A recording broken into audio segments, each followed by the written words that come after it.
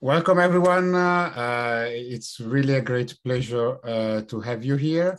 The event we have today is a particular event on a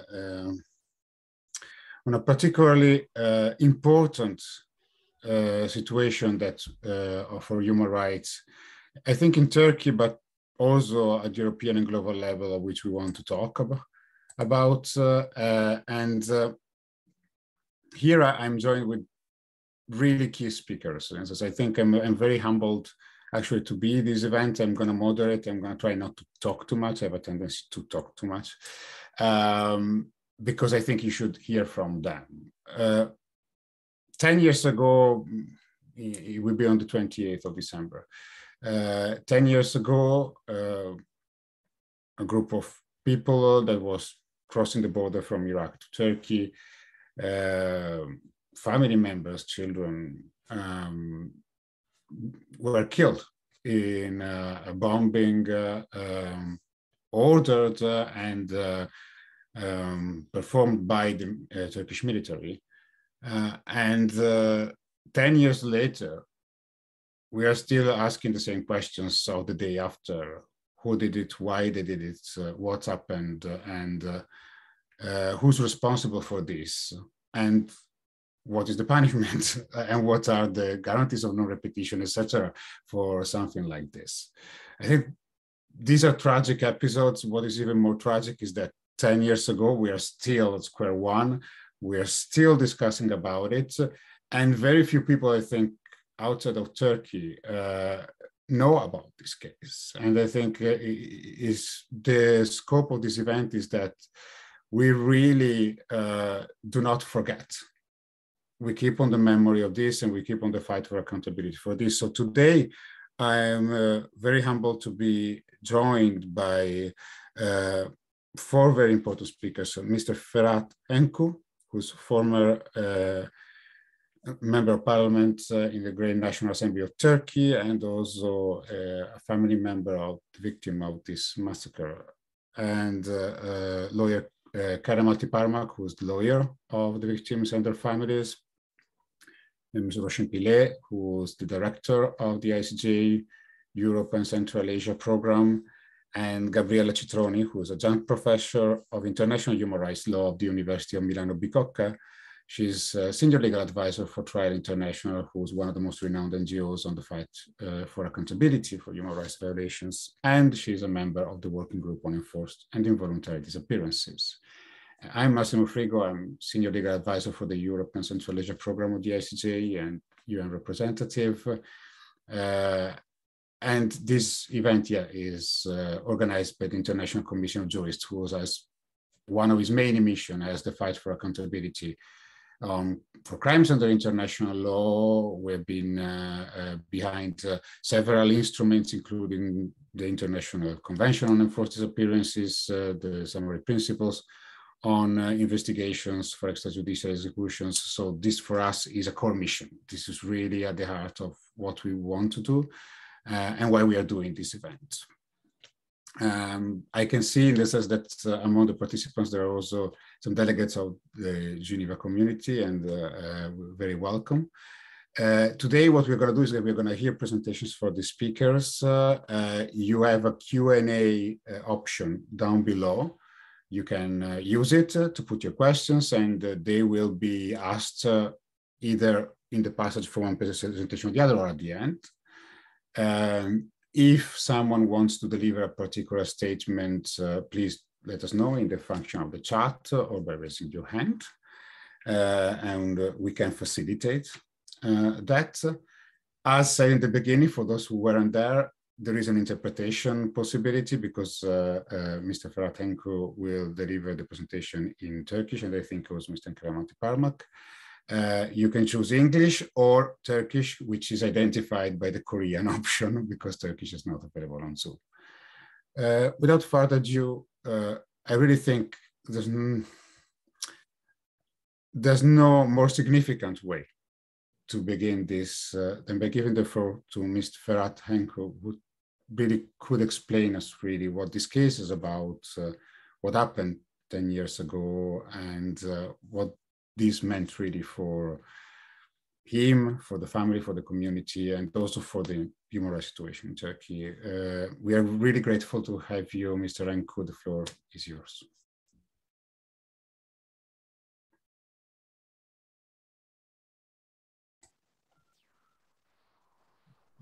Merhaba herkese. Hello everyone. I would like to thank you for having prepared this event.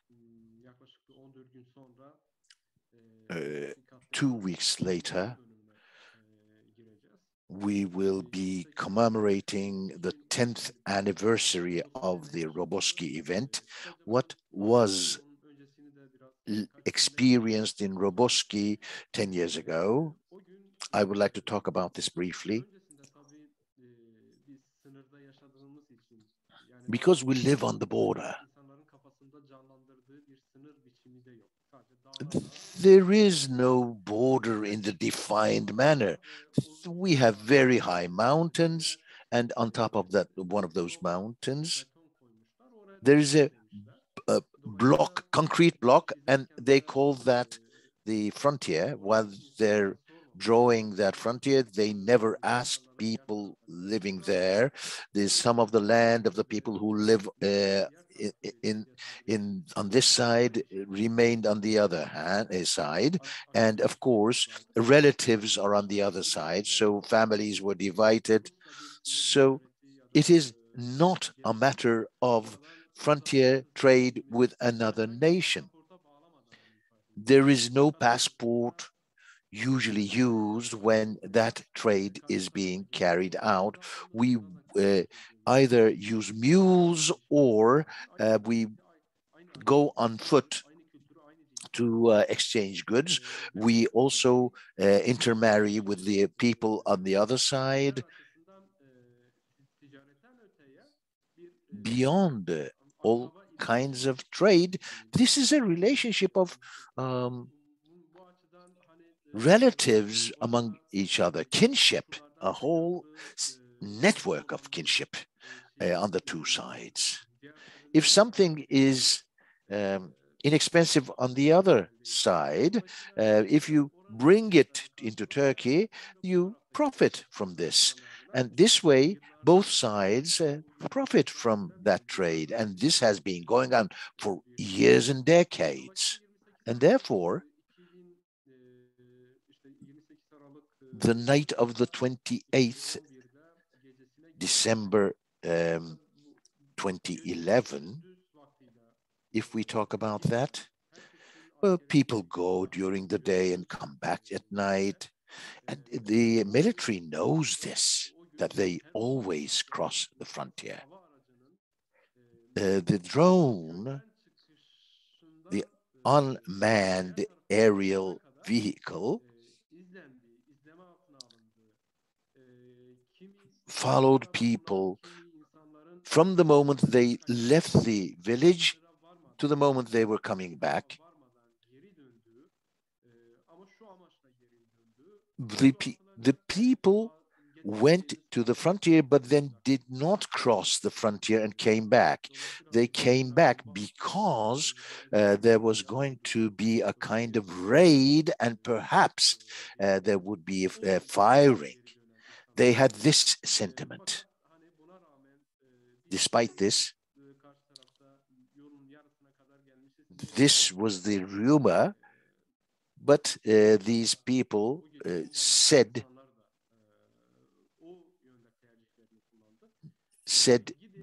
they would go to the other side. That's the decision they made. They went to the other side. They bought gasoline and cigarettes. And they brought it back. After having brought it back, because this is under the control of the military, and while these people were going, they left someone behind to watch. and they realize that there is no raid on the road. When they come to the frontier, they call their relatives, but now they realize there is a raid, and so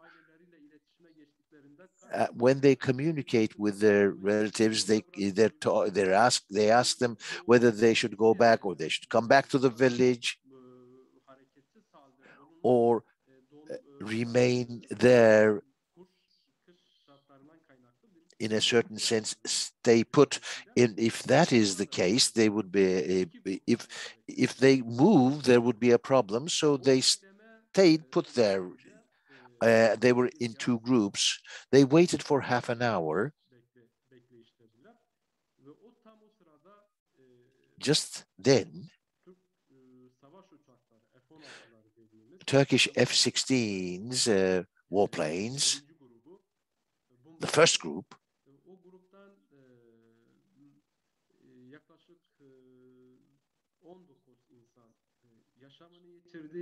bombed one of the groups, and 19 people lost their lives. 4 people were alive despite the bombardment. Then a second bomb, 3 more died. 1 person remained alive. When the second group was observed, they looked for a place to shelter themselves under rocks, something like a cave, and the third and fourth bombs were thrown on top of them, and 11 more people lost their lives. Overall, 3 people remained alive. 1 was heavily wounded. Of course, this bombardment was not something that was that occurred within 2 or 3 minutes. That night, the people who were on the watch let the village know by phone that there was a bombardment and asked the villagers to establish communication with the military. And the families in Roboski called the commander of the precinct. The commander said, "Don't worry." And 45 minutes later, another bombardment took place when 15 more people lost their lives. The commander of the precinct of the gendarmerie said that there was only firing on the group to scare them. But it was reported to him that there were dead people, and this was the answer that he gave. So for 45 minutes, these people were bombardment. They gave the information, the families, that is, gave the information, but nothing was done to intervene. Later, the soldiers that made a kind of raid there went back home and met the families. Why are you bombarding the people who are coming back to their village? Asked the families, and they said no, this was just to scare them. And rapidly they left the village. So this is the kind of night that they went through. This is a distance of 1 hour from the village where these people were bombarded. And when the villagers went, they saw the wounded, the bodies that were dismembered. They take them to hospitals. Unfortunately, technically, there was no intervention. The wounded were carried on the backs of their relatives. They brought them to where the vehicles could access them. And so this lasted for half an hour. And when ambulances were called, this is a military region, we cannot come there, was the answer. They later come, but then when they come, the military stop them. This is an operation zone, we cannot let you in. So even the vehicles cannot reach them. So the mutilated bodies were collected, the pieces were collected by the villagers. There were 13 people wounded. Only one of them was saved. The others,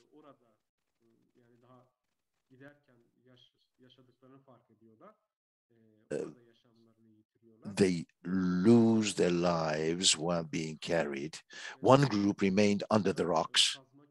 Only in the morning, their bodies, their corpses, were recovered by digging. You may have seen the pictures, the images. This is, of course, a terrible trauma. And this, of course, causes rage among the villagers.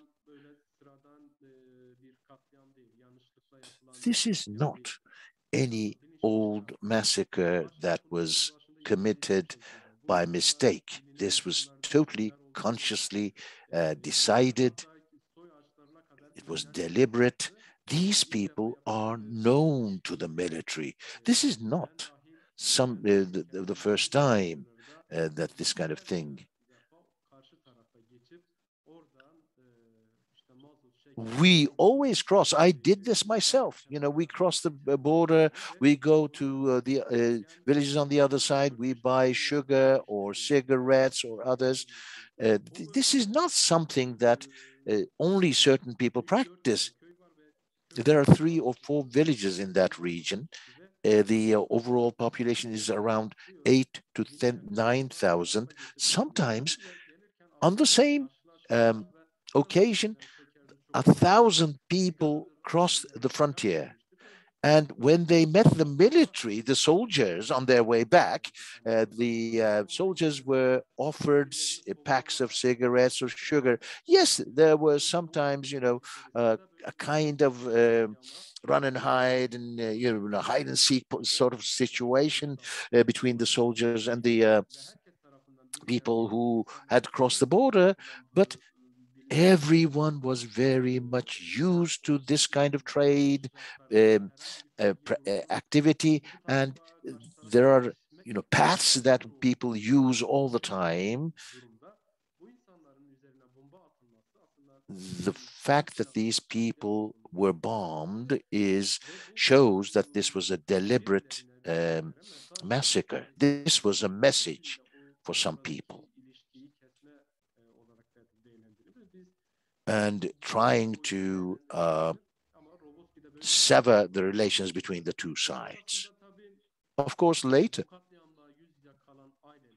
the families who confronted this massacre, who were the victims because they had lost their next of kin, of course, demanded that the perpetrators be found and punished. But unfortunately, the mentality that committed this massacre simply disregarded the demand for justice, repressing the demands, threatening people, and tried to shut them up through different manners. We could not even grieve. For 3 days, we grieved. We mourned. Of course, tens of thousands of people came to share our grief. It is very clear that this is a very conscious and deliberate massacre on the part of the state.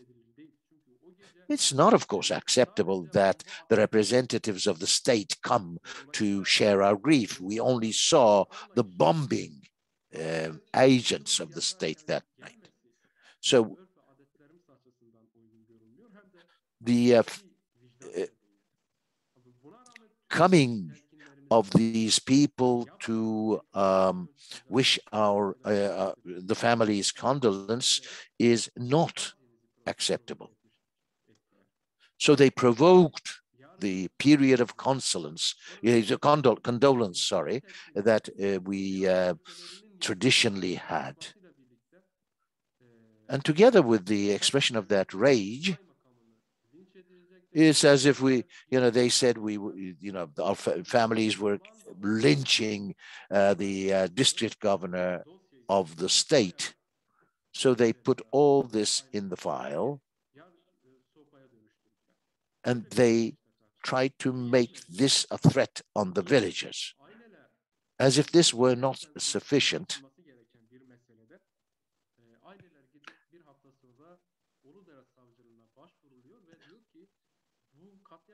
the families went to the district governor's office and said, there are perpetrators of this massacre.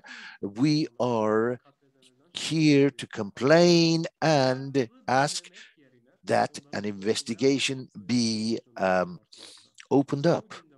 Without listening to them, rather than listening to them,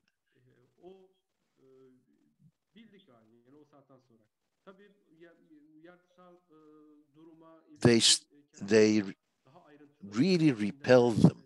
Of course, Kerem Altiparmak will be talking about this, the legal aspect. So I'm only taking up the political and aspect and the sentimental aspect from the point of view of the family's reactions. Turning this into a kind of political movement, we went to the Grand National Assembly of Turkey, starting with the AKP, all parties. Although we knew that the AKP was responsible in this massacre, we really displayed our best intentions. We said, well,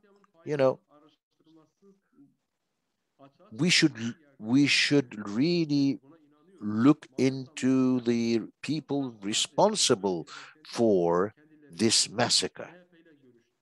We even talked with the MHP.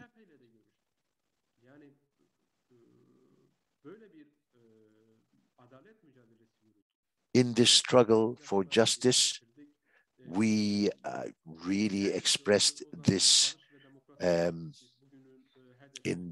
Parliament. There was the Peace and Democracy Party, which is of the same family of parties as the HDP. All kinds of investigation commissions were demanded, etc. One investigation commission was established. They came and listened to the families. But in the end, this commission said this was a grave error. This was a deliberate massacre. 34 people had lost their lives. Since that time, up until today, not one person has been prosecuted for this. Not even one person was expelled from office or simply brought aside so that they could be investigated. This massacre, this repression, I received death threats again and again from the military. I received death threats from the bureaucrats there. If you don't really let go of this whole affair, we will show you what will happen. So 34 people lost their lives, and they said that this was a grave error. 5 deputies, members of parliament, 1 CHP, 1 HDP, 1 MHP and 5 AKP deputies, 8 people in all.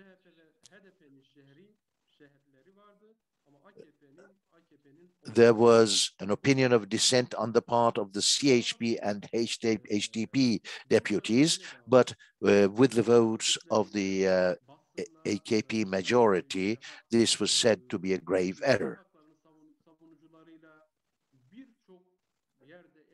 Many human rights defenders came in.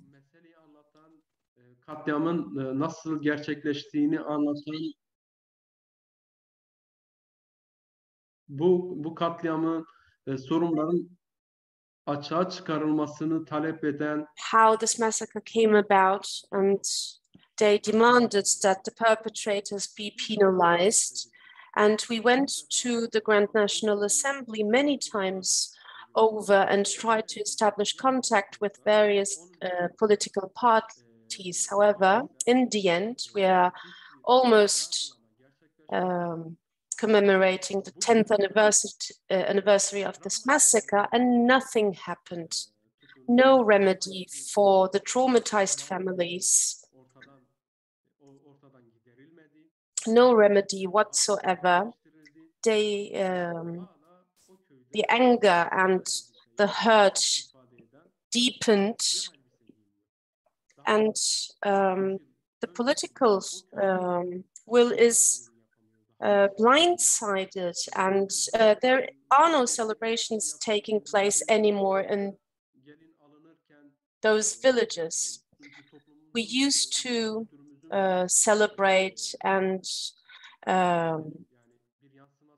contact the people that live over the border, and we had many weddings, and this is a village, mind you, where weddings and celebrations and different kinds of festivities were taking place every other day, very frequently, so lots of joy and enjoyment. But this has all changed, and this is also very traumatizing for the entire territory and the country. Unfortunately, this massacre happened, and the ones that perpetrated this massacre tried to bury this massacre. They tried to present what happened in a different light, also towards the international arena. This is the current situation. This is what we are facing. The latest with Roboski is the following, and this will present the end of my speech here. After the Roboski massacre happened,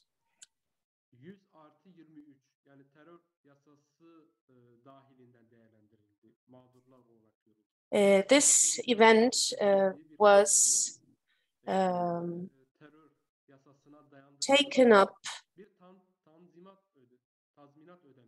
in light of the anti-terror law 100/23, and compensation was issued, but this is considered in our eyes as blood money. We didn't ask, or we didn't demand to be compensated in the material sense or in any other way.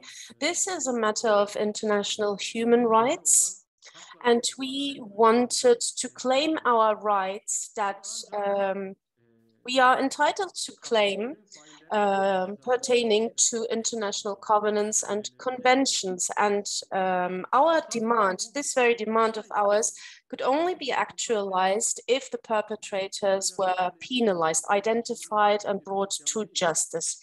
This is not any other massacre where just a few people lost their lives. This is a mass hyphen-acre, so a massive event, and those that perpetrated this massacre is also a reflection of a very deep-rooted problem. We wanted this problem to be solved because we have been killed in this territory, in this country, for much longer than 10 years. We step on mines, on landmines. Our language is prohibited. We are not allowed to speak our own mother tongue. We are discriminated against, or we have been discriminated against for much, much longer than 10 years. And we said, we wanted to make a statement and said, never again, never again. Because we didn't want anybody else to suffer what we have suffered because of this and because of many other events. This geography, this territory, this country should never be the stage for similar massacres anymore. No discrimination anymore because of your ethnic background and other reasons and backgrounds. This was our demand. But at the end of the day, zero on the table. And Kerem will elaborate on this, I'm sure. Many families currently are being discriminated against because of the current anti-terror law in place. And families have been materially compensated. I'm not sure what the amount they have been compensated with is in dollars right now, because the currency's exchange rate is over the charts, but this is the current situation right now. And may I say, they are so assured of themselves because they know they will not be brought in front of a judge. They will not be brought to the courthouse. They know that. This is a very explicit violation of the right to life. And even the European Court of Human Rights has considered our application inadmissible. This is unacceptable, and our only hope that remains is the following. If the ruling government were to change, if the executive powers were to change one day in Turkey, there might be a slight grain of hope for us, in the hopes that this dossier, this file, this case of ours might be put on the agenda once again. I cannot think of any other way out anymore. This is our only hope left, because everybody is blindfolded. They don't see, they don't want to hear, and they don't want to speak about this. Amongst the ones that lost their lives, there were children, people that went to school, that held hopes and had the dreams concerning their future, but unfortunately, these people's dreams and hopes were shattered literally by those bombs that were thrown. This is unfortunately the situation that we're facing. And of course, you get emotional when you talk about these things, because you are extremely going back to those days when this happened, but you have to remain calm, and you have to look for other remedies. And mind you, the pressure is still ongoing. And this makes you angry. This makes you very upset. And I'm not sure. I think my emotionality right now is a little bit reflected in my voice. Apologies for that if I couldn't keep a calm and cool head.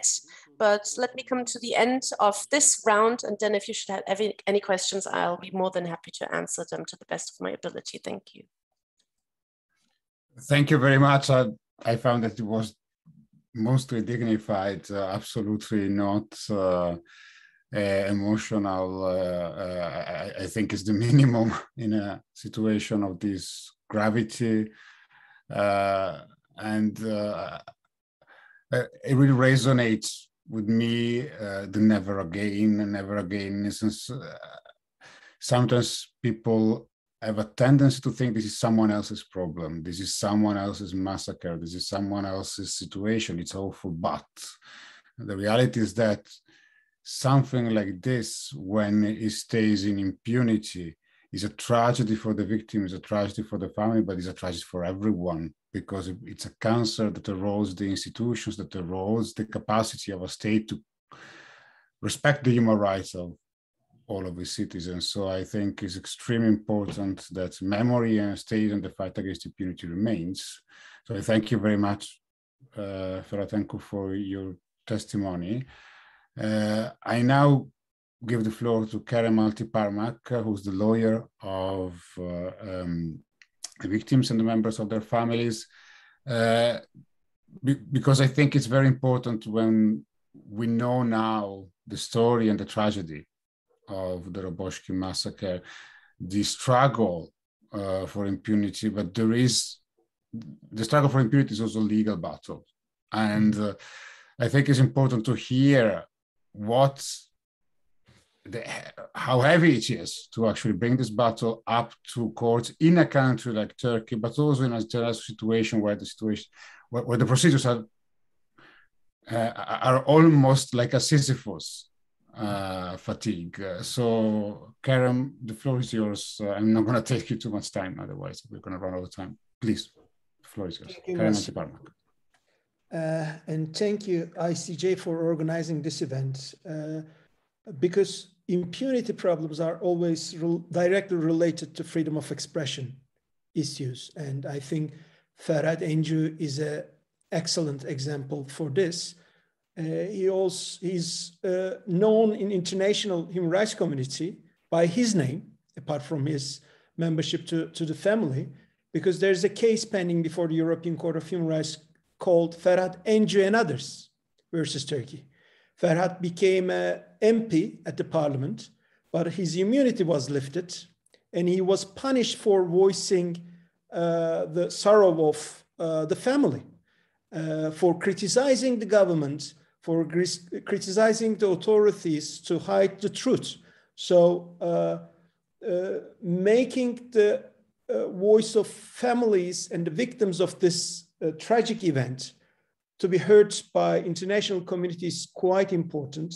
So I think this event, I hope that it will be watched by many others later, might be the first where this different angles of the story could be told. So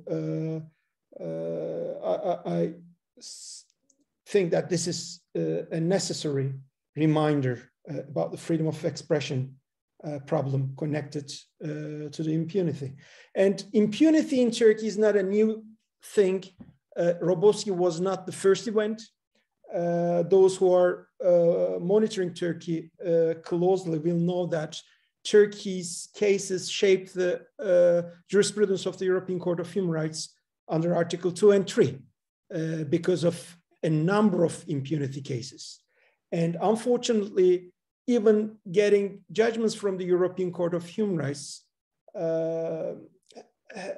has not helped the victims a lot, because no one, almost no one, who was responsible in those cases have ever been prosecuted in Turkey. But what makes Roboski different than the cases of 1990s is, at that term, there was a full denial by the Turkish government about the event, about responsibility, about accountability. But the Roboski took place not in 1990s, but at the beginning of 2011, at the end of 2011.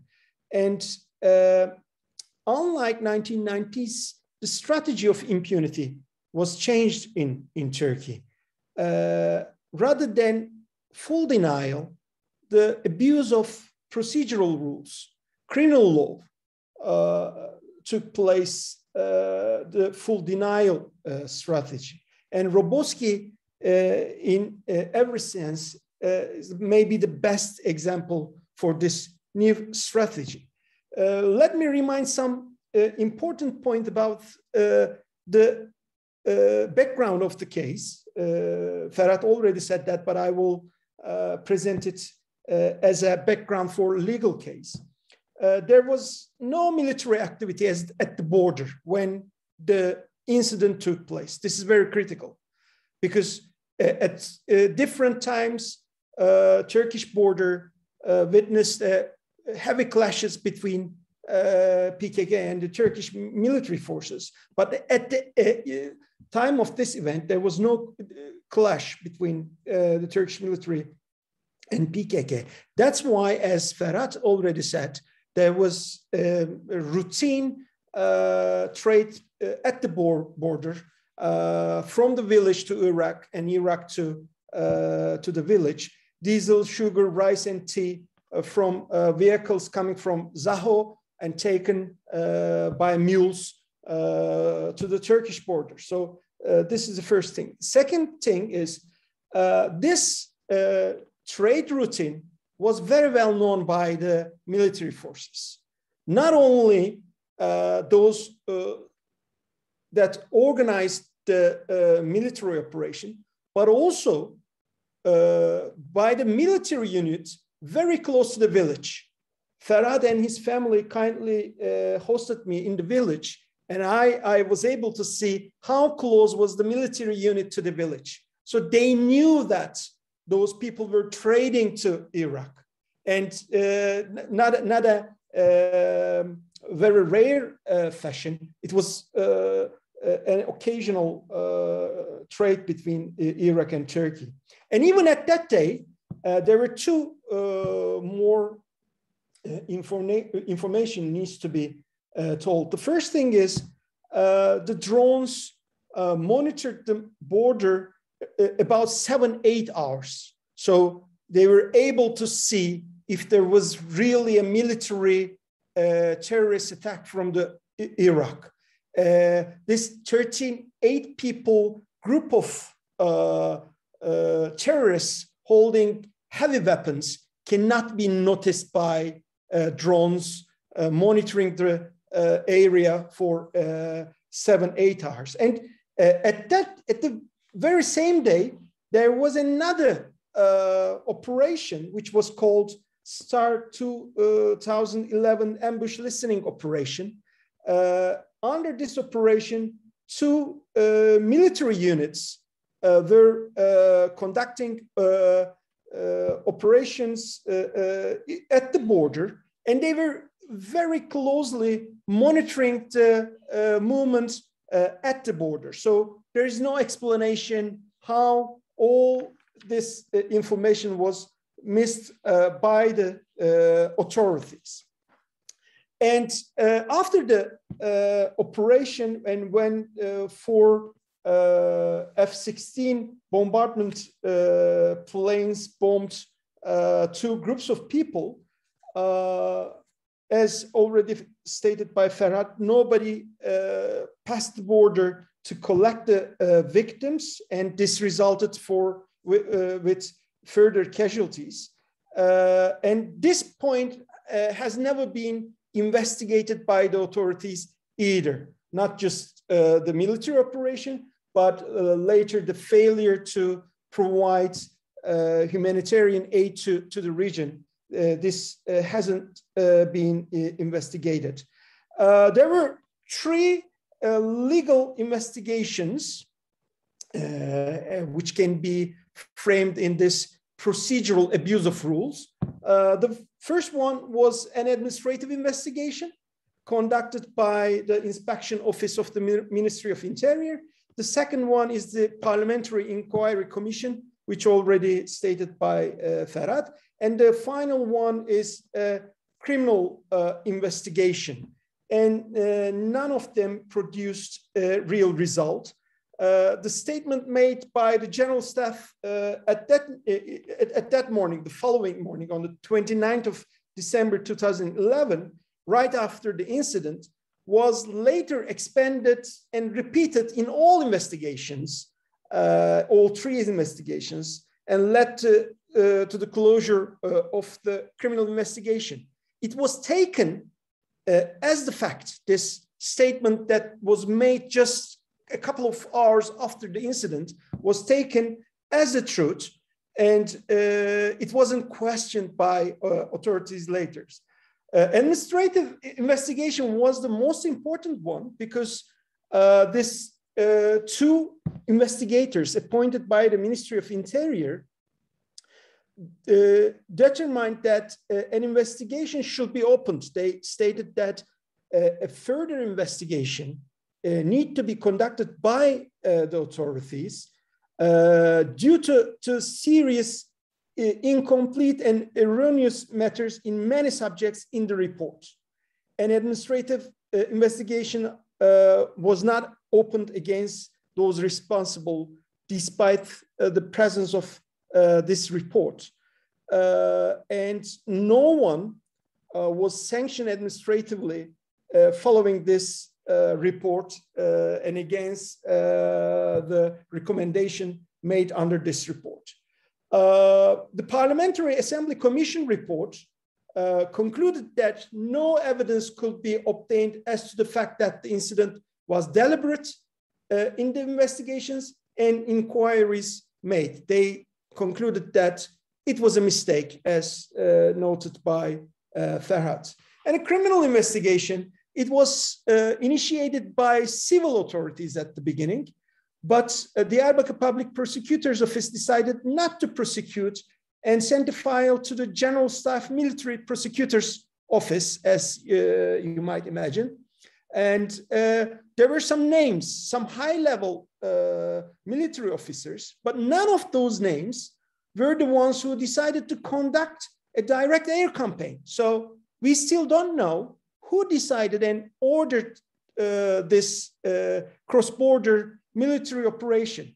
And it's unclear why these people were chosen as suspects, but not others, especially those who ordered the operation.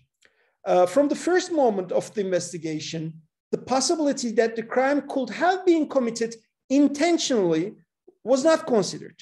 They said that, okay, this was a fault, this was a mistake, there was no intention from the very beginning. So the investigation was conducted according to this scenario. And the 16-page non-prosecution decision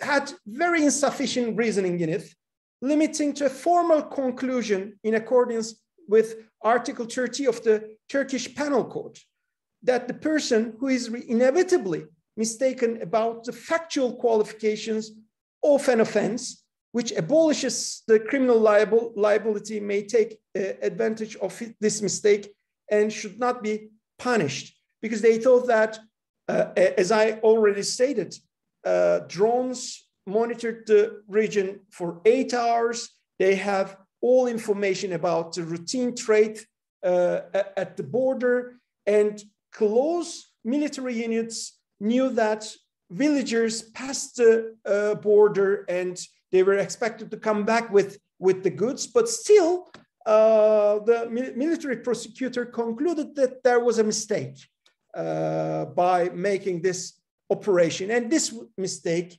according to non-prosecution decision, was based on information brought by military units about the existence of some terrorist groups in the region. And the family and the relatives of the victims and their lawyers did not have the opportunity to see the file while the investigation was ongoing, as a confidentiality order was placed on the file at that time. And the prosecution office did not examine the crime scene, the suspect's statements, the witness statements, did not question the lack of information exchange between the local military units and the general staff in Ankara. And then lawyers of the families challenged against this decision before the Air Force Command Military Court. And this decision did not address any of the deficiencies in the prosecution's decision and accepted non-prosecution decision. And the whole period for investigation, without collecting any evidence, continued for 2 years and 7 months and concluded no result. Then the families applied to the Constitutional Court. Their lawyers made a mistake at that stage. but I think we can discuss whether this mistake should be that important. He made the application on the day required by the law. However, the Constitutional Court decided to request some documents from the applicants. The lawyer sent those documents at the 17th day, but the Constitutional Court gave 15 days for those documents to be sent. 2 days later, he sent a medical report showing an excuse for sending the document late. By the way, not all those documents are very important.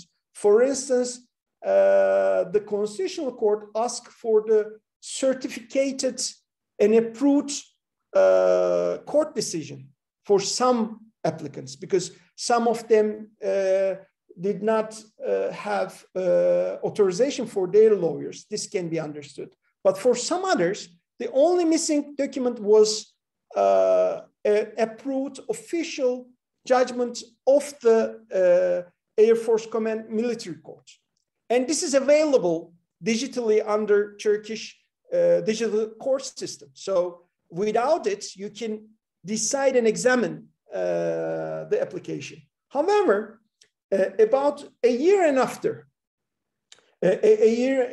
half after, the Constitutional Court dismissed the application without entering into the merits nor the admissibility stage for a formality, holding that certain documents were submitted without the provided deadline. So for these 2 days, the whole application about the massacre was rejected by the Constitutional Court. I'm not going into details because we don't have time, but I wrote an article on this so I can share with you, with those who want. This was the very first decision denying an application in this way by the Constitutional Court. So it was definitely not foreseeable for the applicants and their lawyers. Yes, the lawyer made a mistake, but even for this mistake, we can easily say that it was not foreseeable. But the decision was rejected. Then I was the lawyer bringing this case to the European Court of Human Rights, and we put all those arguments to the European Court of Human Rights, but with a committee decision, the European Court stated that local remedies had not been exhausted due to failure of the lawyers to present the documents on time. And after then, we tried to revive the case. Now, I will give a brief information about this. There was a coup attempt, as you know, against state institutions that took place on 15 July 2016. And after this event, 4,296 judges and prosecutors were dismissed by state of emergency decrees. After the coup attempt, the then Ministry of Energy and National Sources, and also the family member of the president, Ferhat Encu, in a television program broadcasted on 26 July 2016, stated that this structure, he meant FETÖ-PDY, that is called by the Turkish government and called as a terrorist organization, was responsible for the bombardment of villagers in Uludere, Roboski. And he said that the incident will be re-investigated. He was so sure that the responsible people were still in power. And there was also supporting evidence to this claim, because the prosecutor who held the decision not to prosecute the event, Ali Müjdat Eski, was detained under the investigation army structure of FETÖ. And then 2 judges in the military court that had approved the non-prosecution decision in Roboski case were also charged as FETÖ members. One of them is still on the run, and the other one dismissed from military and the judiciary. The only person who remained in power is Oğuz Pürtaş, and he voted for the prosecution of the Roboski massacre. We applied again to the public prosecutor office at Diyarbakır, claiming that this is a new evidence which should revive the investigation, because the highest level of politician in Turkey claims that this incident was committed by some illegal people in the state, plus those who acquitted those responsible people were also dismissed due to their links to this organization. It means that this is a new evidence which requires authorities to initiate a new investigation. Another year and a half passed before Şırnak Public Prosecutor Office to examine this claim. And in a two-page decision, without discussing all those allegations, Şırnak Public Prosecutor decided not to prosecute once again. And we challenge against this decision against Şırnak Criminal Peace Judgeship. And we claim that this new evidence should revive the investigation. And we relied on the jurisprudence of the European Court of Human Rights, especially Bracknell versus United Kingdom judgment, where the court developed this new evidence that revives the duty to investigate Article 2 cases. But this was rejected as well. And against this final decision, we applied to the Constitutional Court, and this second Constitutional Court application is still pending before the court.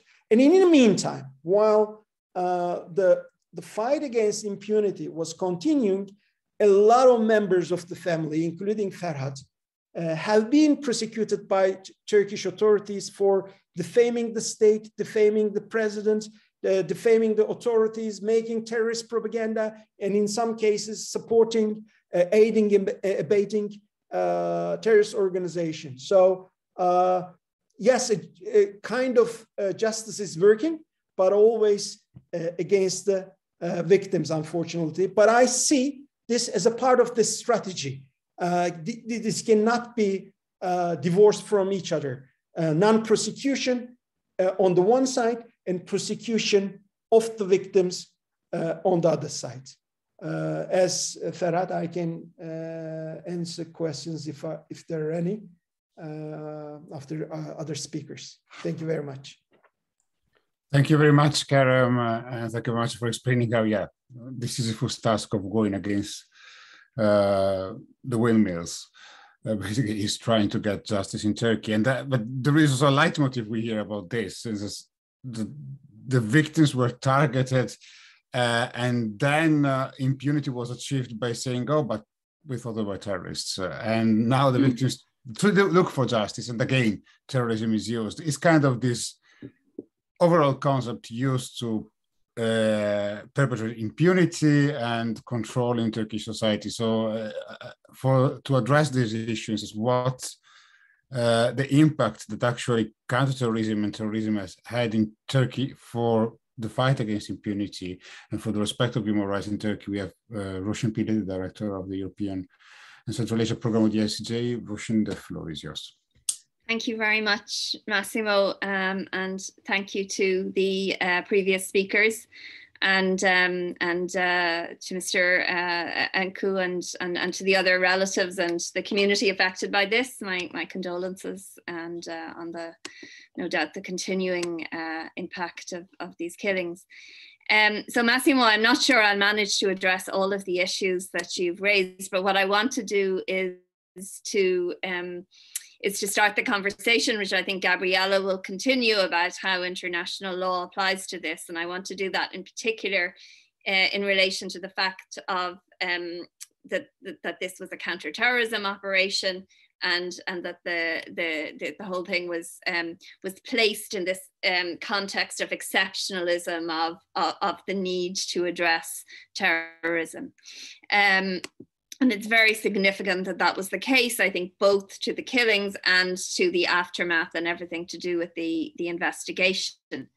And obviously, it is not only in Turkey, but globally, it's an obvious statement that where counterterrorism is invoked, the protection of human rights is often weakened, both in terms of the legal protection and in practice, in the investigation and redress and remedies that are more difficult to obtain. And that's even more so when we're speaking of violations of the rights of groups, communities that are discriminated against or stigmatized, and that has also been a factor here. And this general trend in many countries, including in Turkey, but also elsewhere, has been highlighted by many authorities, by successive UN special rapporteurs on counterterrorism, as well as by NGOs like the International Commission for Us. And this case is really a stark illustration of it. I think it's also striking that this counterterrorism operation apparently took place on the basis of intelligence information that transpired to be incorrect, entirely incorrect. That intelligence was relied on, apparently with very little scrutiny or attention to the detail, and without any attempt also to apply the criminal justice process to address any concerns of terrorist crime. There was no attempt to arrest anyone. There was no attempt to take any other procedural or investigative steps. So the reliance on intelligence and on military means to address alleged concerns of terrorist activity meant that there were very few, if any at all, checks on the use or constraints on the use of lethal force in this case. And indeed the decision-making process in terms of the military counterterrorism operation was set out in the statement of the Turkish General Staff that was made shortly after the massacre, where it seemed to be quite a perfunctory process. It was simply said that it was known that there were terrorist organizations active in the area, and there was some drone information, and that then the area concerned was a route often used by terrorists at this particular time of night. And then it said there was a discussion that an Air Force operation should be launched. So even leaving aside the possibility that the killings were deliberate, at minimum, an assumption was made about the nature of the group crossing the border that was incorrect, and apparently no checks, or certainly no effective checks, were applied to prevent the use of lethal force proceeding on that assumption. So how does international human rights law apply to these kind of counterterrorism operations? Well, on international law on the right to life, it's very clear that counterterrorism operations require stringent safeguards all the way through the operation to limit the use of lethal force to cases of absolute necessity. And anything less than this will amount to a violation of the obligation by the state as set out in Article 6 of the International Covenant on Civil and Political Rights, the right to life as set out in that article, as well as the right to life set out in Article 2 of the European Convention on Human Rights.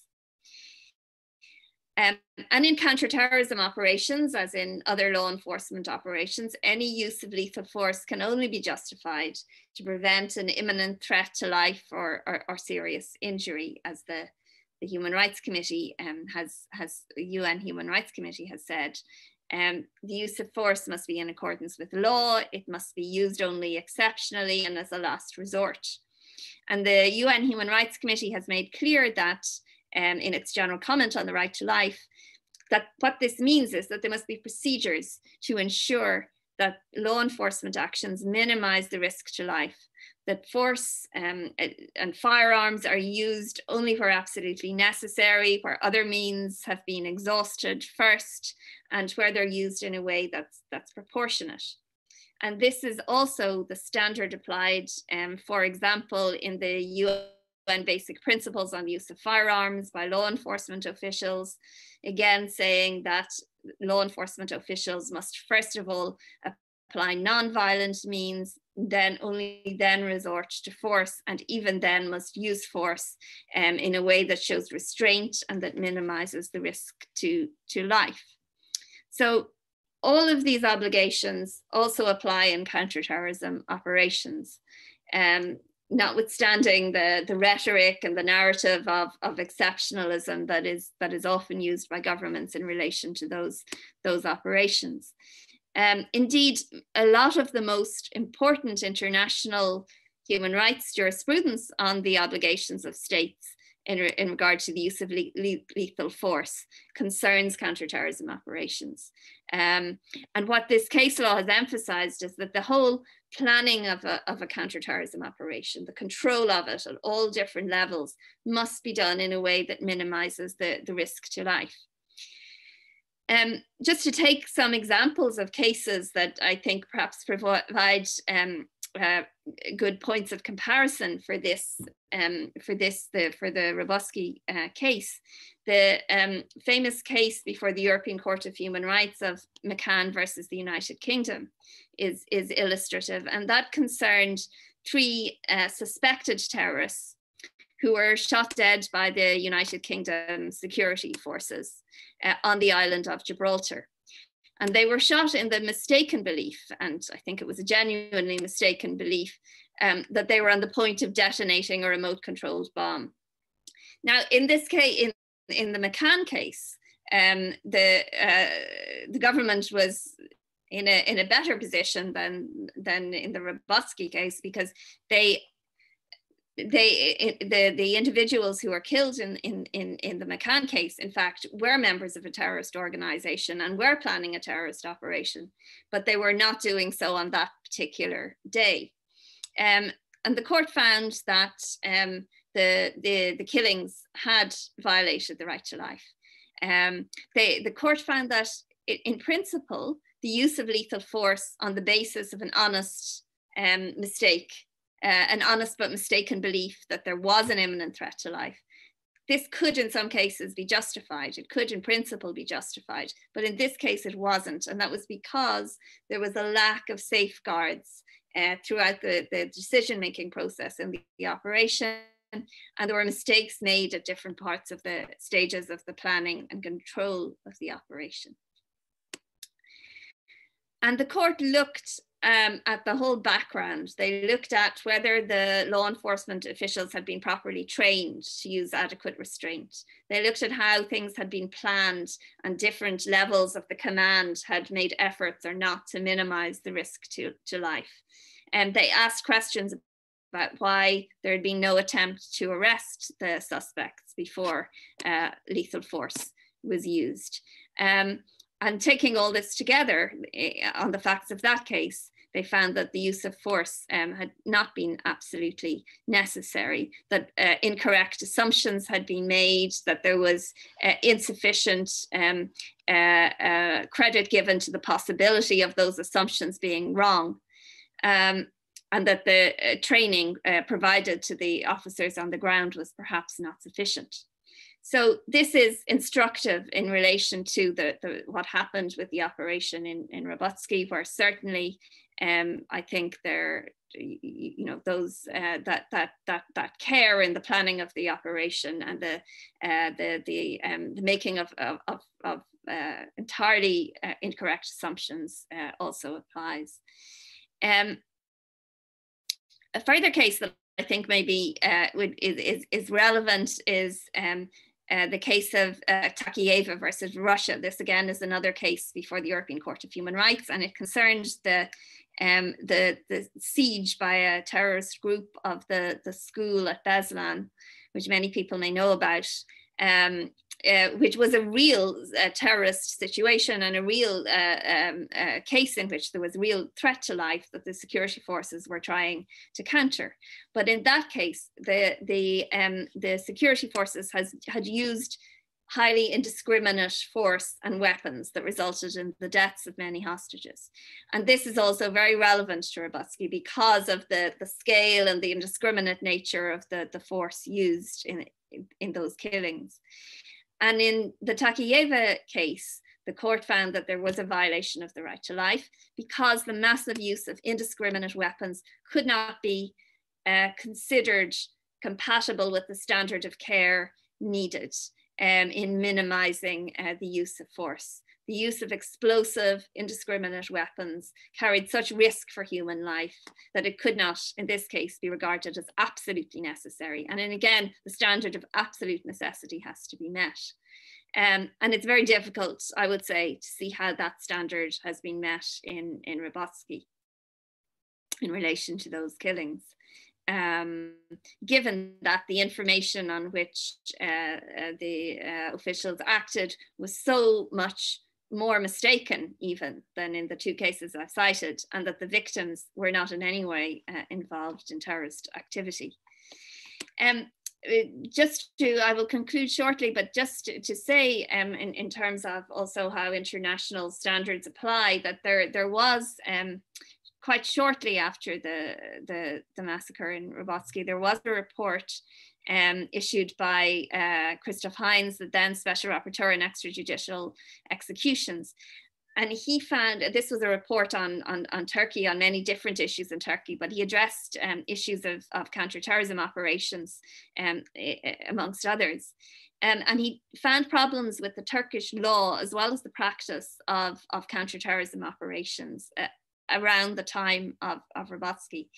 And he found that the legal framework for counter-terrorism operations contained serious ambiguities, that it, for example, it failed to stipulate that the use of lethal force should be a last resort to protect life, and that the authorities were using firearms directly and unhesitatingly, he said, in cases where there were allegations of terrorist activity. And in that regard, he raised concerns about a number of cases where civilians had been mistakenly targeted in counterterrorism, including the Roboski case. So I will leave it at that. And of course, there are, this is only one aspect of the international law framework. Also, we have to think of the obligations to provide medical assistance, which has been mentioned, that were apparently entirely disregarded in this case, and the very important framework around the investigation and accountability in the case, which I hope Gabriella will address more. But just to conclude that clearly applying these general principles of international human rights law, there are enormous problems with the operation in this case that aren't in any way improved by the fact that it happened in the framework of counterterrorism. Thank you. Thank you very much. And it gives an idea also of what are the obligations that Turkey actually was supposed to respect, it is still supposed to respect. Without further ado, because we are getting way over time, and we're probably going to linger about 10 minutes more, and thank you for the public to remain with us. I will give the floor to Gabriella Citroni to really complete a bit the framework to let us understand what are really in addition to the obligations also under the UN treaties and etc. that Turkey has to respect, and what are some examples of the fight against impunity that maybe can inspire to get some accountability. Gabriella, the floor is yours, and thank you for joining us. Thank you very much, Massimo, and thank you to all the previous speakers. Indeed, first, I would like to thank from the deep of my heart, Mr. Encu for sharing with us. I understand this is difficult, and therefore I really would like to share my sympathy and express all my solidarity in the face of such horrific events and such a difficult struggle. And similarly, I would like to express my admiration and solidarity to Mr. Altiparmak, because struggling on a case like this is not an easy task, as he eloquently shared with us. And of course, I would like to share Massimo and ICJ in general, not only for inviting me, but for organizing this event. Because I do think, and I fully agree with Mr. Altiparmak, impunity begins or is very much helped by silence. If we allow indifference on these kind of events, we are somehow enabling impunity and making the struggle for justice further complicated. So keeping up or speaking of these events, making this known and creating the opportunity for sharing on these kind of events and maybe experiences or lessons learned also from other places is extremely important and is also a way that contributes and goes in the direction of what was expressed before, never again. If we do not remember what happened, if we do not speak about what happened, this might happen again and again. So I really would like to congratulate on this initiative. Unfortunately, Roboski may be a textbook case for what impunity is about. I have to be honest, listening to you, I could tick the box on all the tools for guaranteeing impunity. And this is also important to share. The good news in the face of so many bad news is that international law, as Roisin already somehow shared, offers some answers to all these obstacles. When it comes to impunity in particular, because Roisin shared with us what should have been done. Although we are in counter-terrorism, there are certain standards that we should abide by. But after it happens, what are the obligations of the state? What has to be done to address this? And I think a text that if we take literally, we can tick the box, are the updated principles for the protection and promotion of human rights through action to combat impunity. And I think that particular instrument is so very relevant in this case because it also answers what Mr. Altiparmak evidenced. The fact that sometimes legal rules, procedural tricks, procedural rules are used to favor impunity. And that instrument gives us some answers and some standards we should abide by to actually avoid this kind of abuse of the law and abuse of the rules. I would really want to take 1 minute to go back and to read what the definition of impunity is in those principles. Because if we read that definition, we understand how the case of Roboski Massacre is literally the image of what impunity is about.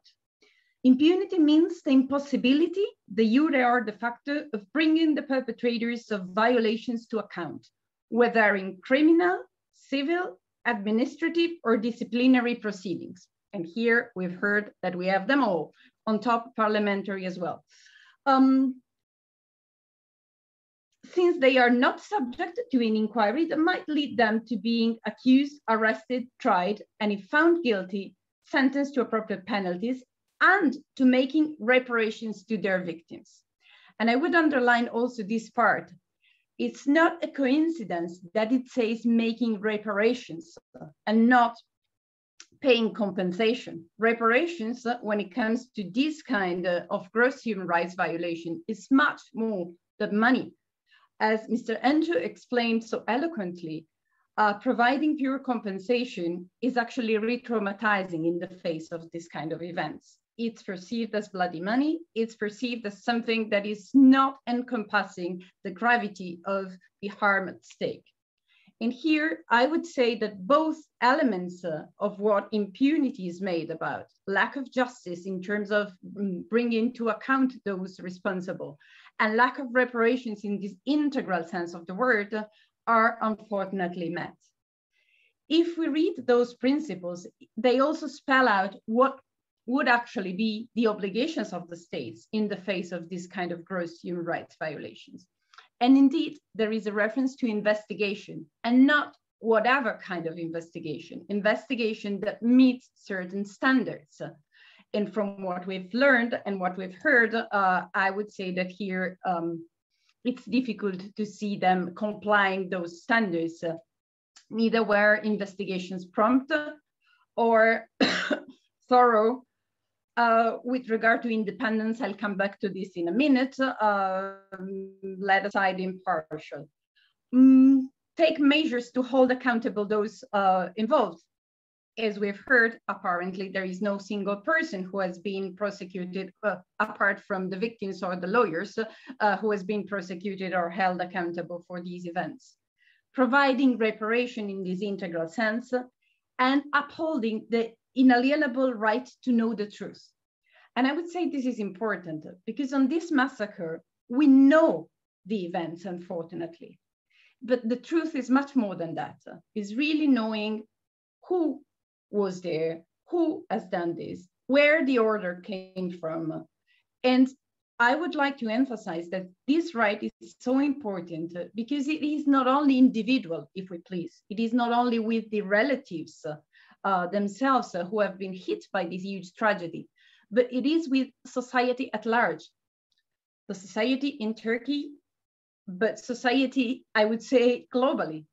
It is unacceptable in the face of these kind of events that we don't know 10 years later what has happened, the circumstances in the progress of the investigations. And I would like to emphasize that all these obligations are instrumental and crucial to actually prevent reoccurrence. Because when we discuss about struggling against impunity, there is often what I see as a misconception that is very much about looking into the past and addressing the past. And indeed it is, but it is crucial to actually look also to the future. If we don't look into the past and we don't address the past, this may happen again. And in fact, this is part of general obligation that is also preventing reoccurrence.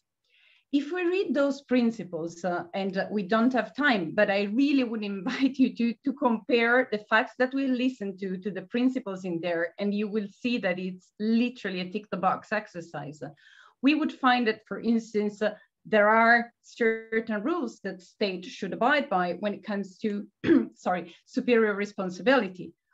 Principle 29 here, it's grossly violated because there are certain restrictions on military jurisdictions. So of course, when we are facing alleged gross human rights violations, it's ordinary courts that should be competent and not the military jurisdiction and military tribunal because of lack of independence and impartiality. All the procedural rules and the use or abuse of those procedural rules, we do find them somehow jeopardized by what we've heard here.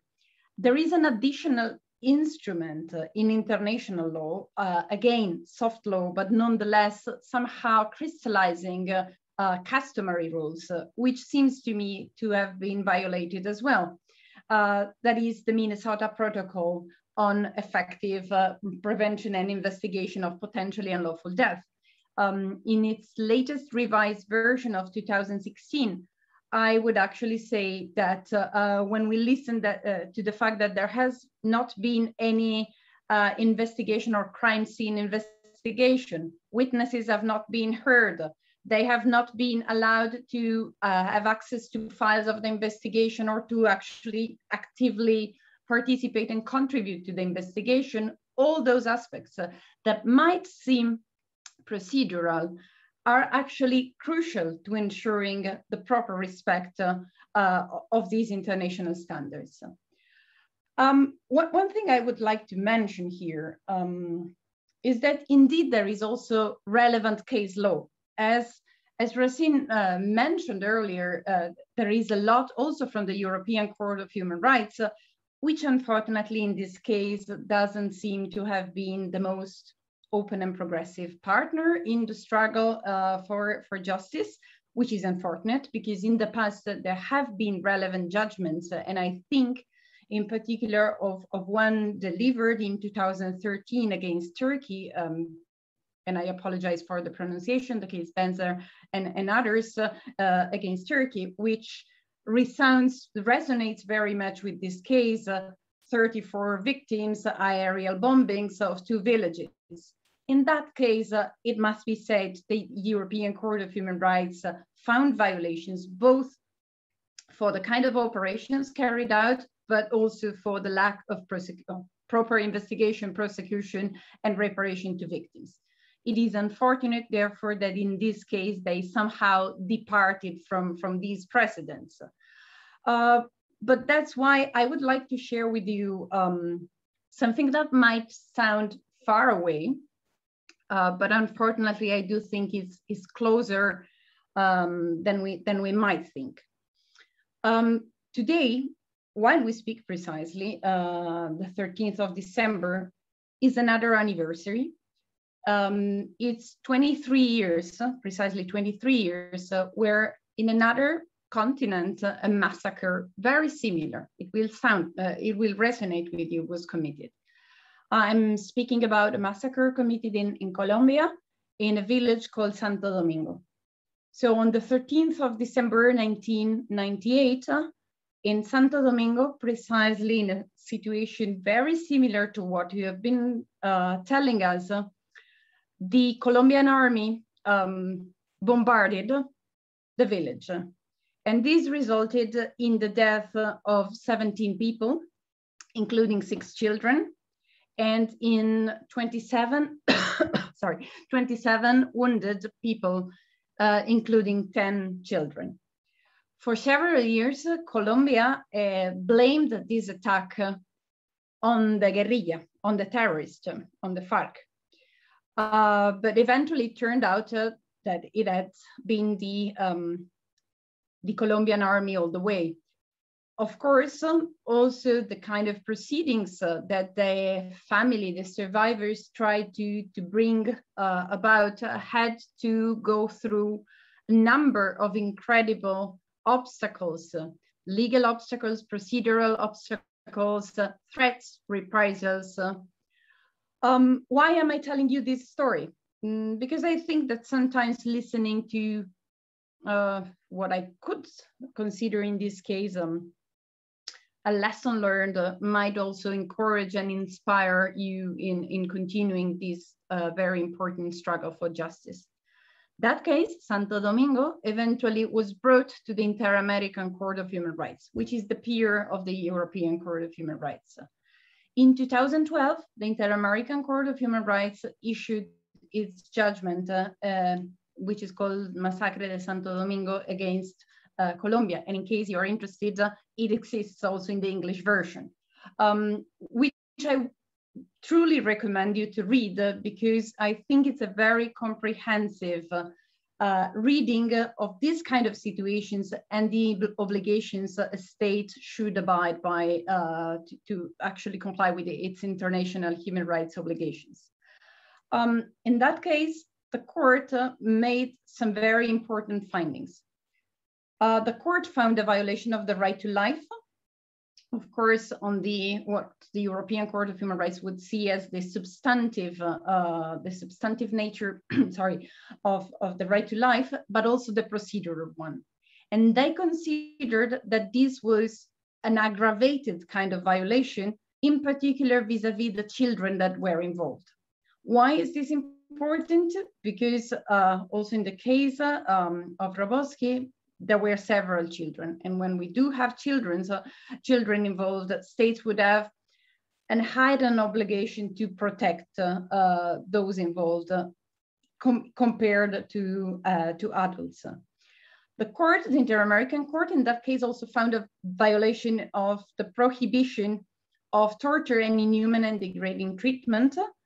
And this is interesting because they found it violated for those who were injured during the massacre but survived, but also for the relatives, because they found that living with such a sorrow, having to go through all those obstacles, also being blamed for what happened, was an attack on their dignity, amounting at the very least to inhuman and degrading treatment.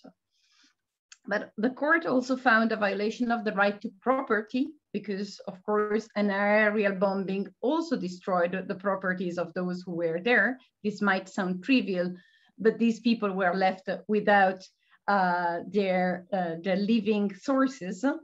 On top, there was a violation of the freedom of movement, because people were later on forced to displace. And there was also a violation of the right to privacy and dignity. And I think this is very important. Finding that kind of violation recognizes an aspect that might not be that evident in this kind of cases, but it's at the core of what human rights are about. We've just celebrated the Human Rights Day. Human rights are about dignity.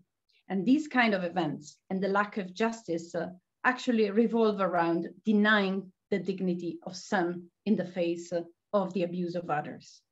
What I found interesting is that the court ordered a number of measures of reparation, well beyond pecuniary compensation. The first one being ordering Colombia to actually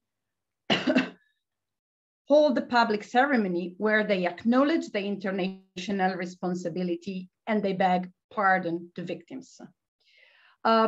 The European Court of Human Rights doesn't even dream about this, but there are other international human rights bodies that do recognize these important aspects of reparation. For instance, the Human Rights Committee is opening up to this kind of other measures of reparation, which might sound folklore to some, but in my view, are actually at the core of recognizing the kind of violation that has been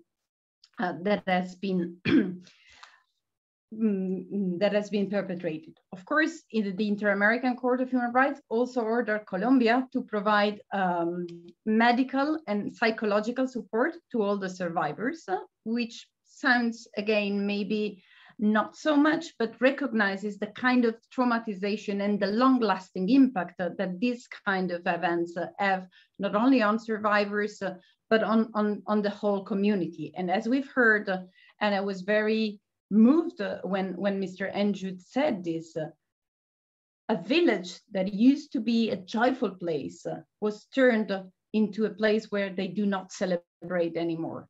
In my view, the very right to celebrate and the very right to continue dreaming, those dreams that were shattered should be recognized and be at the core of any kind of future struggle for justice. I'm about to conclude. What I would like to say is that also at the universal level, so UN, we do have relevant standards that we could refer to. Roisin already mentioned the General Comment number 36 of the Human Rights Committee on the Right to Life. So with an interpretation that goes very much in the direction of what I've said, not only certain negative obligations, but also several procedural positive obligations. But also we do have a number of views or decisions of the Human Rights Committee, although I have to say the Human Rights Committee has not to this very day pronounced itself on a case of a magnitude that can be compared to this massacre. So I would like to end on a, if not positive, realistic, but proactive note. That is, we do have the tools at the international level to try to struggle against these kind of injustices. And from what I've heard, there is the will to continue this struggle. And I think this is key precisely to write a different page for the future.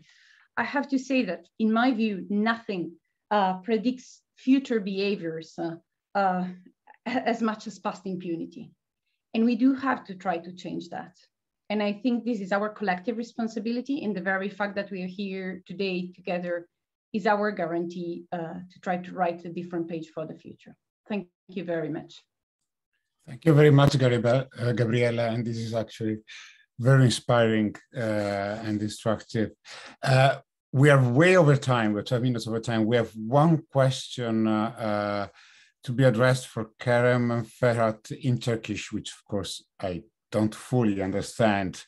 I don't know if it's possible to address it relatively quickly, Kerem, maybe in 1 minute. I don't know. Is it possible or? I think there are two questions. One to Ferhat and then to me. Okay. Maybe Ferhat might Maybe start. Ferhat first. Sorry, my Turkish is inexistent, so Ferhat, I can let you. Maybe Kerem, you want to moderate that. Görmediysen Kudret Çobanlı soruyor. The following question. I share your grief on this 10th anniversary. After the refusal of the European Court of Human Rights to look into this case, you said to the bar associations that you had asked constantly that a commission among the bar associations be formed, and why did they had not done this? Have you received an answer to this? Are you satisfied? Shall I answer that question? Yes, you should, says Kerem. Unfortunately, after having missed the essence, the whole affair, and when things turned to the secondary aspects, there was a great debate. This is what the Roboski is like. There is an undeniable truth lying out there, and all the institutions and authorities of the state refuse this. And not only that, but the European Court of Human Rights, which really poses as the main defender of the right to life, hands down a decision that supports Turkey. And on top of that, the lawyers perhaps turned in a certain document a bit too late. If a lawyer may not have executed his or her duty in the correct way, this was not true. Because we were not really struggling with the essence of the case, the secondary aspects became something big that we started to debate. This is a kind of dead end, and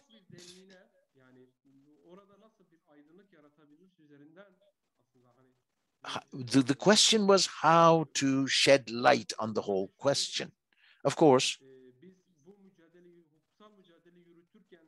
while waging this legal struggle, there was the following conviction. It's not only this or that person against whom the massacre was committed. It was really against the Kurdish people on the basis of their ethnic roots. With respect to the solution to the Kurdish question, to see to it that these massacres do not recur in the future, there is a democratic political movement that wages a struggle. And at that time as well, there were people who wanted to take this to the Turkish parliament and struggle there. And there was this political party, the predecessor of the HDP, that waged a struggle in parliament. And this political party had a legal commission who followed the case most closely. We also had demands.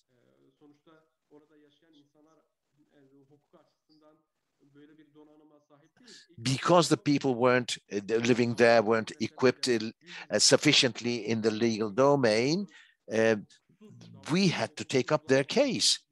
And this is a community that has faced such violation of law. So we searched new ways, and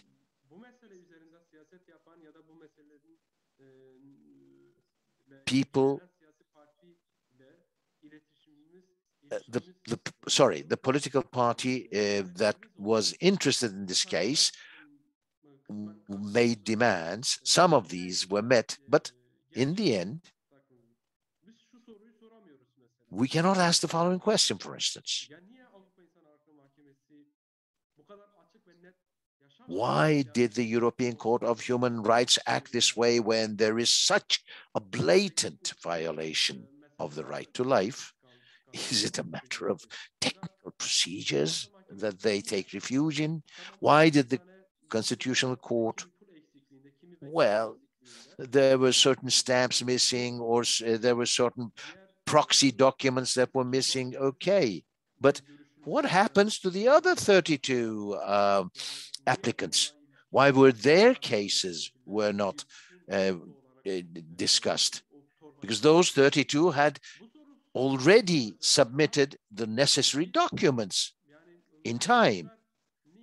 So this question was not asked. And well, the documents came 2 days late, and that was what was discussed, not the 32 other applicants whose cases were not looked into by the Constitutional Court. So this probably derives from our weaknesses.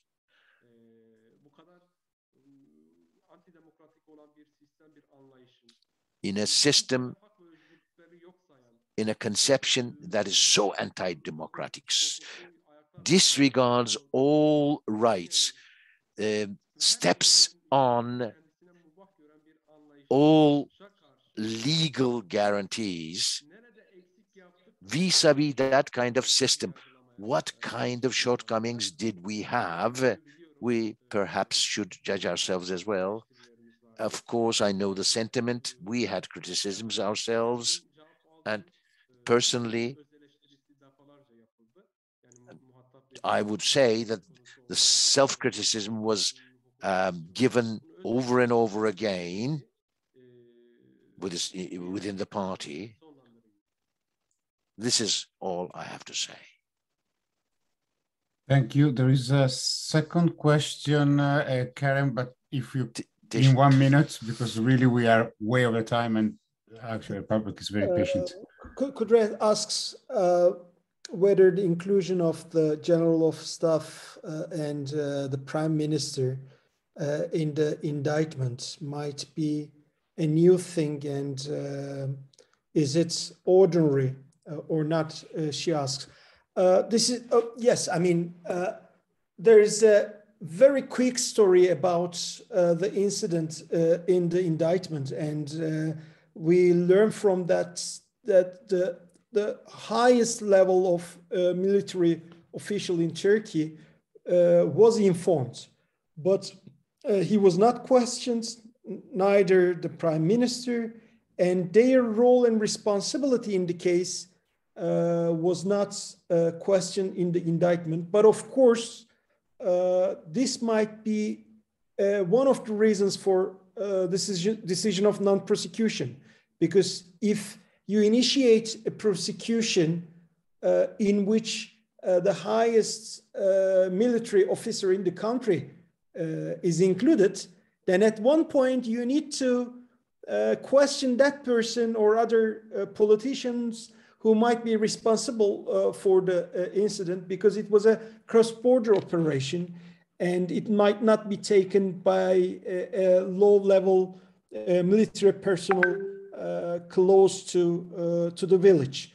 That's important, yes, that's important, but it doesn't mean that they were really questioned and there was a chance to hold them accountable for the event. But as you stated, it might be seen as an exception about the investigations carried out about massacres in Turkey. Thank you very much, Kerem, and thank you very much to all the speaker, Roisin, Pillay, Gabriela Citroni, Kerem Altiparmak. You will not get offended if I think in particular Mr. Ferhat Encu, and again, all our condolences and also all our wishes and partaking of this feeling of struggle. In a sense, I think if I get on with something from this meeting, and apart from the discussions we had, is we need to do something so that 10 years on, we don't get another celebration where nothing has happened, where no accountability has happened, when we are still there struggling. And I think as ICJ, we're going to try what we can. And I think we don't want this massacre to die in silence, because that's going to be a second death or third death. And that, I think, is unforgivable. And it's unforgivable to the victims, their memory, to their family members, to this village that used to have parties and now cannot live anymore. But it's also a profound injustice for society as well, for the fact that when, as Gabriela was saying very clearly, and I think as Ferhat made feel, and says, when there is impunity, this is a risk for everyone. It means things can happen again. This is an insecurity for everyone. Impunity for serious human rights violation is not only about history, it's about our present, it's about our future. And I think that's why it's very important that we don't just let things down, we don't give up on the struggle, even if there are tons of reasons just to give up and to be tired. And that's the reason why I want to really say thank you. Thank you to Ferhat Encu. Thank you to all the villagers. Thank you for all those who continue to struggle. Thank you, Kerem, of course, with this case, because this is for you, of course, but it's not only for you. I think it's for all of us. And we're going to be there. We're going to continue the struggle. And thank you for sharing this with us. And to the next one, hopefully with better news.